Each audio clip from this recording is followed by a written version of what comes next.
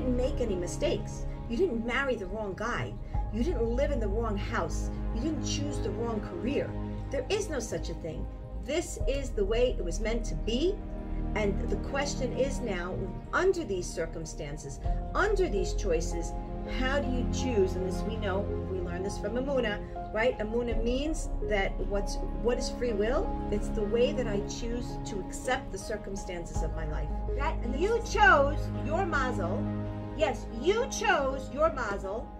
How do I choose now today, when I'm in body form, when I was slapped with a dose of spiritual anesthesia, and I kind of forgot that mazel that I chose for myself when I was in Shemayim, when I was in soul form.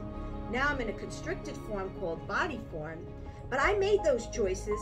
I chose my mazel. Yes, you and I chose our mazel together with God.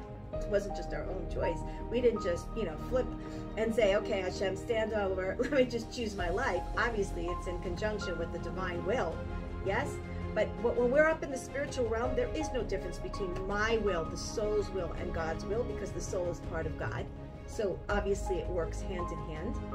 But when I sat in consignment with Hashem, and we chose together, so to speak, that this was going to be my life, the choices that I was going to have to make in my life, in your life, in our lives, collectively and personally, we need to know that we chose it from a place of understanding that this is all part of why we're here on earth, is to channel, grow, and choose to see Hashem throughout all the circumstances.